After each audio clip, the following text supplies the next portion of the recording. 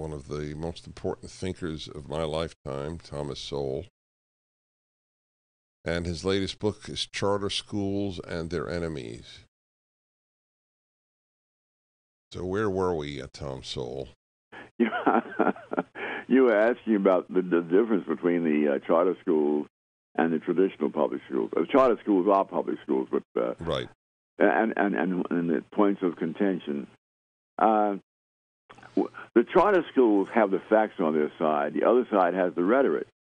And there are far more people who hear the rhetoric than there are who hear the facts, which is the reason for writing the book in the first place.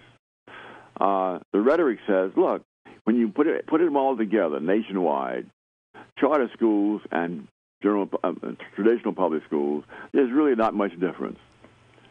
And in a sense, that's true, but it's like many things that are true and totally misleading. The white students plus Asian students are a majority of the students in traditional public schools nationwide. Black students plus Hispanic students are a majority of the students in charter schools nationwide. Now, for years, generations, white students and Asian students have been scoring higher than black students and Hispanic students. Now, when the charter schools come along and close the gap, the people say, well, the charter schools are no better than the others. If they're no better than the others, how come the others had this huge gap for generations on end, and now the charter schools have closed the gap? My book, the data I collect, compares students who are comparable. That is, in more than 100 New York City schools, that there are charter schools and traditional public schools holding classes in the same building. And in almost all the cases, in all the cases in my sample, blacks and Hispanics add up to a majority in both kinds of schools. And so we're now comparing comparable populations in comparable neighborhoods going in the same buildings.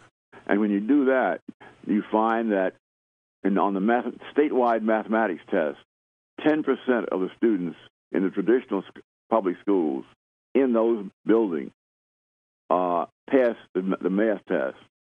And in the charter schools, 68% pass. Right. So my question, or at least in my mind, was, what do they do better?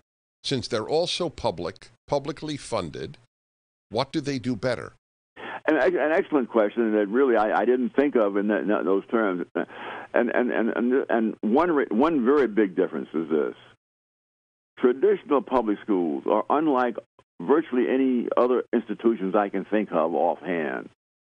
Every kind of institution, whether it's a sports league, it's a medical facility, a church, automobile dealerships, they have a clientele. And they must attract that clientele and hold that clientele if they want to survive as institutions. That is not true of traditional public schools. Compulsory attendance laws mean they are supplied with a clientele regardless of whether they educate them properly or don't. Moreover, public schools don't even compete with each other because each one has a monopoly in some particular territory. Oh, it's perfectly. I mean, it's so obvious. They don't have to compete in terms of excellence. That's right, or even competence. Never mind excellence. My goodness, you're right.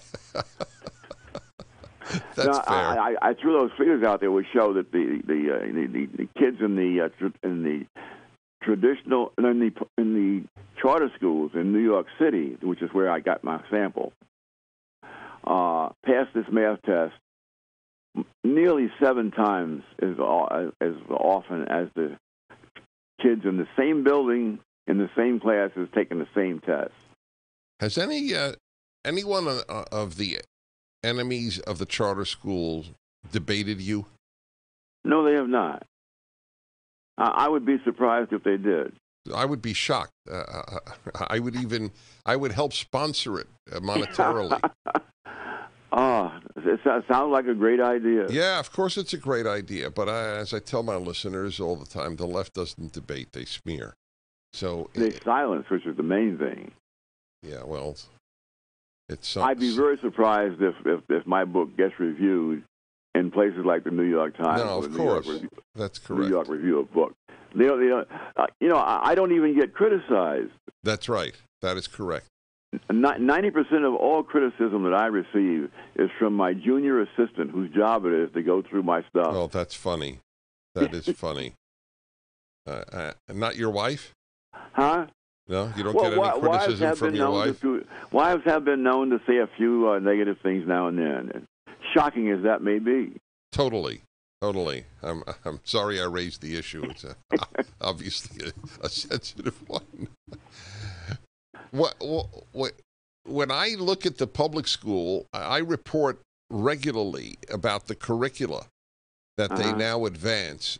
I'm curious if this has made its way into charter schools. For example, the 1619 rewriting of American history, that will be now normative in American public schools. Will that be taught in charter schools? In California, I suspect it will be. The new legislation last year that I referred to is imposing on charter schools the same bad practices that are in the traditional public schools. See, the idea behind charter schools initially was that they would be freer to experiment since they wouldn't be covered by all the minute regulations that apply to the traditional public schools.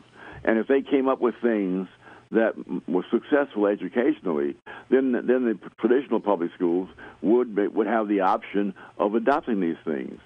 What has happened has been the exact opposite. That when the charter schools come up with something that contributes to their turning out a better educational result, the backlash is to restrict the charter schools and impose the things that are failing in the traditional public schools. For example, the new legislation last year makes it virtually impossible to seriously punish any student who simply disrupts the classes or the schools that they're in. Now, one of the things that charter schools do is have some sense of discipline, so that kids who act out, hit other kids, yell and carry on so the class can't go on, they can be suspended. Now they cannot be under California law. More with Thomas Sowell. His important book is up at DennisPrager.com.